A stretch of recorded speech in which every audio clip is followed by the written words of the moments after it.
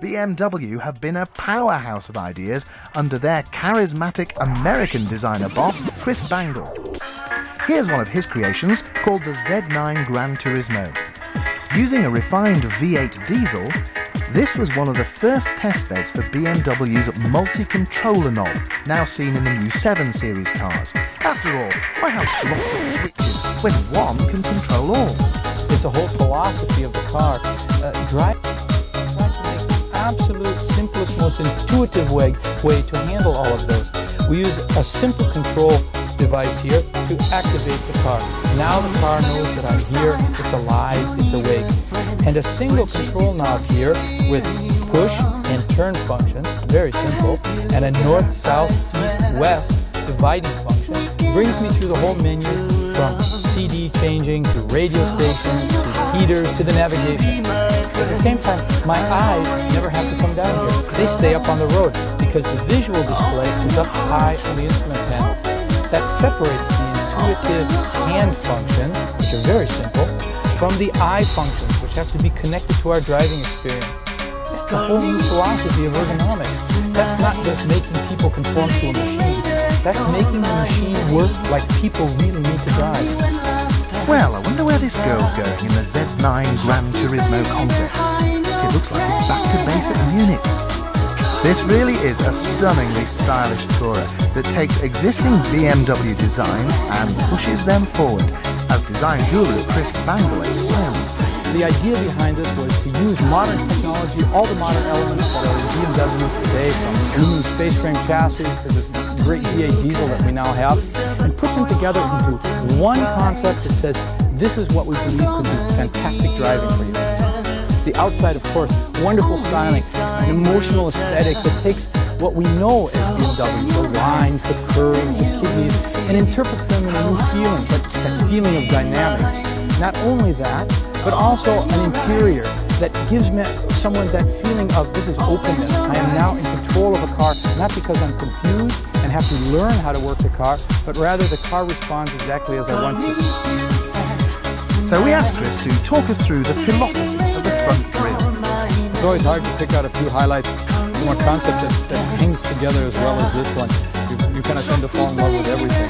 But if I could, some interesting elements about it which show how the traditional BMW graphics, lines, forms, they can all be interpreted in a new way. And that's what keeps this mark always fresh.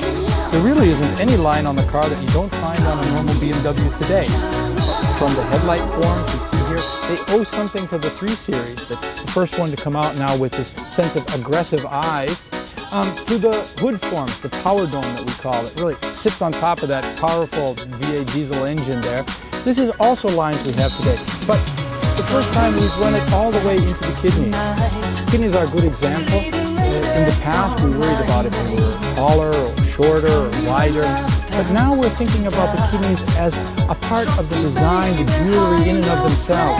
Do all the lines play with the car right? And here you see how we even changed the form of the blades in the kidneys to continue the power dome line from the very front of the car, clear up over the car in the A-pillars back onto the tail of it. Now, are you beginning to understand how top car designers think?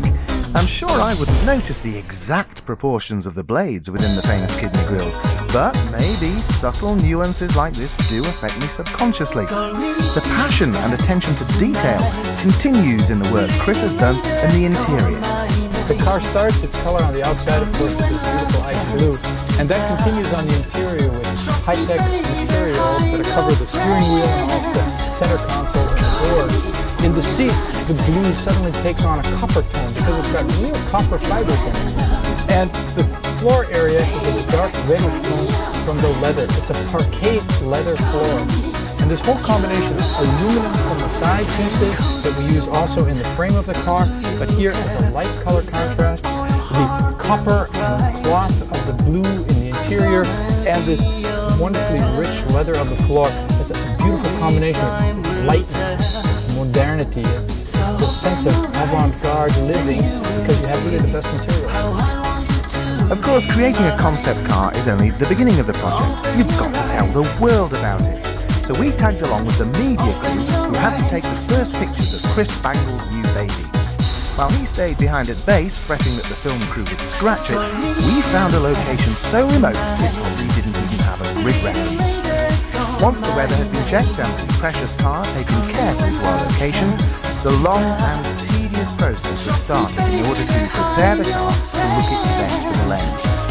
Just like a film star in the makeup chair for hours, this concept was polished, but framed and moved around while test shots were taken. No bit of gravel was left unturned that would appear in the final pictures. We were astonished with the level of detail taken, but it would be a disaster if the first press shots appeared as if they were snapped on an old Instamatic in a car park, wouldn't it?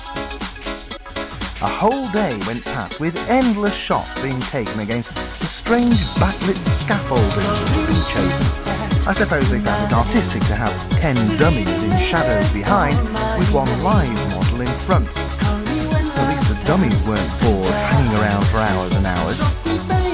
But at last, the team seemed to be pleased with the shoot, and we were lucky enough to be rewarded with a fantastic sunset so that different types of pictures could be taken.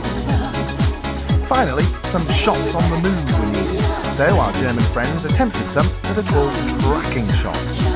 Here, the photographer simply gets in the back of the car, fully harnessed, and chooses a suitable shutter speed in order to get the speed effect on the finished pictures. But don't try this at home, folks.